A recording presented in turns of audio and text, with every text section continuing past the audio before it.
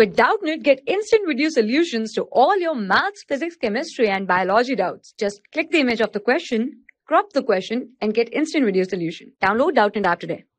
Hello everyone, let me explain this question to you. A person driving a car with a speed 72 km per hour suddenly sees a boy crossing the road. If the distance moved by car before the person applies brake is 5 meters, the reaction time of the person is, and there are 4 options given. Okay, so initial speed of car was 72 km per hour. So car was moving with a speed 72 km per hour.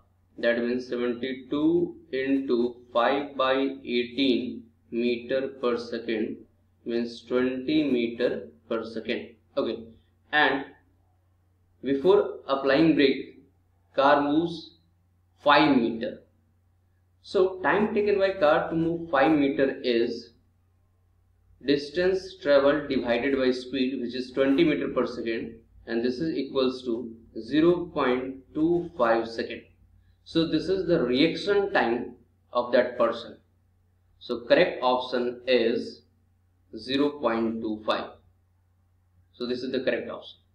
So I hope you have understood this explanation. Thank you.